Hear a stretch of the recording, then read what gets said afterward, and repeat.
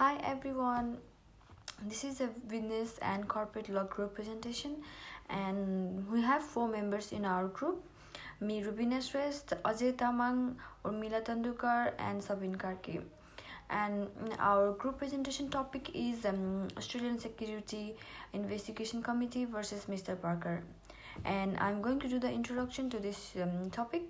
And this is the case about the directors and their duties towards the corporation, and the consequences happen when they didn't follow the rules and the regulation of the company. And the Mr. Parker is a former director of QLS Superannuation Private Limited and also a trustee of Law Employee Superannuation Fund who failed to act honestly. So this case caused loss of more than $1 million as a result, and court has banned Mr. Parker for managing his corporation for 4 years because he failed to act honestly. So this is the introduction part, and further will be discussed by my friends. Thank you. I'd like to thank Ms. Rubina. From here, I'm going to continue my slide. And the court declares to Mr. Parker that he has to submit to the board of the directors of partnership his proposition for it to credit 2.5 million to Purdue to renegotiate his current borrowings without taking appropriate care to acquire data with regard to the execution by Mr. Purdue of his commitments under his existing loan from the public trustee of Queensland. And the court, the Mr. Parker has been banned from managing corporation for 4 years because of failure to act honestly and not using his position in proper way as being a director of Queensland. As under the Corporate Act, there is an important reminder that the directors of corporate trustee of superannuation and superannuation fund have duties of care and are subject to ASIC regulation in that respect. The Federation Court has found that Mr. Parker failed to exercise the required degree of care and diligence in approving a loan which ASIC believes caused the fund to suffer losses of more than SI million. So I'd like to hand over my slide to Mr. Sabin from here. Thank you. Thanks, Ajay.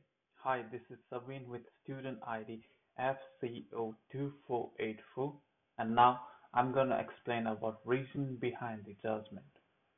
So the ASIC case is presently limited to looking for affirmations that Mr. Parker did not follow Corporations Law, Section 232, 2, 4, and 6, and he is not allowed from dealing with the company and request that pay a monetary punishment in connections to every repudiation by him of $200,000. It is acknowledged of these attributes essential to many superannuation reserves made with binding commitments from employers of that kind managed by QLSS, that the Parliament has forced overwhelming duties on both the trustee of such support and the officers of those trustees. According to Section 52(8) of that Act, every one of the legal agreements restricting QLSS as trustee likewise work as a pleas by every one of the four respondents, and it seeks to practice a sensible level of nurture the motivation behind guaranteeing the trustee completes those contracts. And the remaining part will be explained by Urmila. Thank you. Hi, my name is Urmila Tandukar and my student ID is EMV20372. First of all, I would like to thank Jonathan for giving us this opportunity to talk about our assignment, which is ASIC versus Mr. Parker.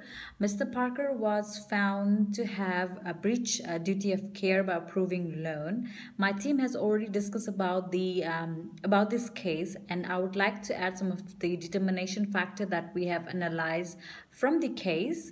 We have chosen not to force any financial punishment on Parker since he is no way, shape, or form exclusively in charge of the disaster bringing about 1997 from the board of QLSS, choosing to leave upon business learning and explicitly preferring to make the advance of Purdue. We have not been set up to discover real untruthfulness on Parker's part. However, we have found a high level of rashness. We like to consider here the likely effect that the precautions will have on Parker. We would like to assert that Mr. Parker's inactivity of his forces and the release on his obligation as an officer of QLS Superannuation Pty Ltd repudiated Section 2324 the Corporation Law of their campaign behavior. And I would like to conclude our presentations here. Thank you so much.